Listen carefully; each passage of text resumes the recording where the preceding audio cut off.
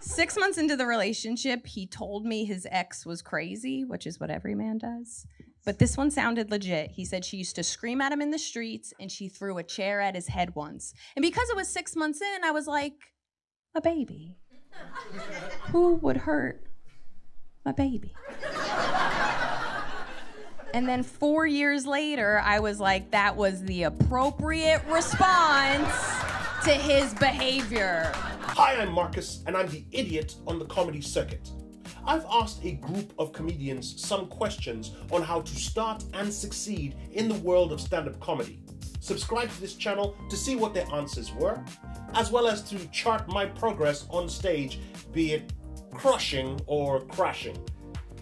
More likely the latter than the former. You can also follow my progress on social media. I am ION Comedy on Twitter and ION Comedy Circuit on Instagram, TikTok, and Facebook. Here is today's video.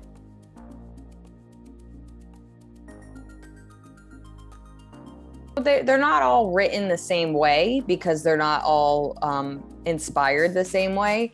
So I would say most of the time there's a sticky idea, something that's bothering me or something I don't understand. And I would say that's a sticky premise. That's like you know, I'm trying to think of something new that I'm working on. Those are stories.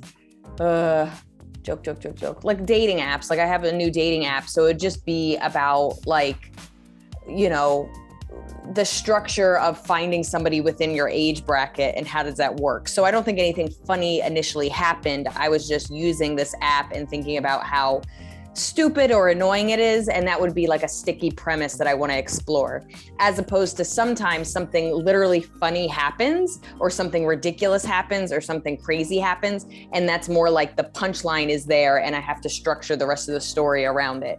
So I'm working on kind of a story joke about going to the Pakistani embassy because I was doing a tour in Pakistan and they lost my passport. And when they handed me a passport, it wasn't mine. And they tried to convince me it was mine.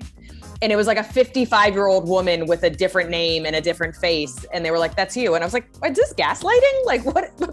So like the situation itself was ridiculous and funny. And then I have to then teach the audience why I'm going to Pakistan, why this is crazy, and how ridiculous the situation is, as opposed to dating apps.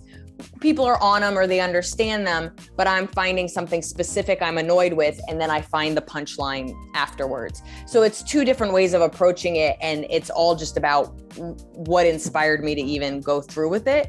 So I would first, let's start with like something funny happens. Like I said, I already know what at least one of the punchlines is going to be.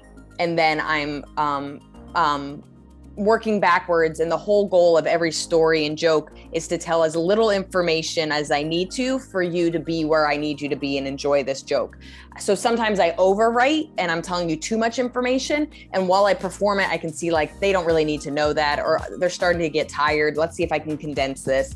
And I'm editing and editing and editing down. And then when it comes to something general and that everybody understands, like dating apps, I don't feel like I need to really explain dating apps. They're already explained in itself. So then what I'm trying to do is explore, well, why does this bother me? Or why is this dumb? Or why is this ridiculous? And now it's more teaching people my perspective, because I don't need to teach you anything about dating apps. 90% of us know what they are. And that was today's video. Don't forget to click subscribe and hit the notification bell to be prompted when a new video comes out. And don't forget to follow me on social media, ION Comedy on Twitter and ION Comedy Circuit on Instagram, TikTok, and Facebook. Okay, bye-bye.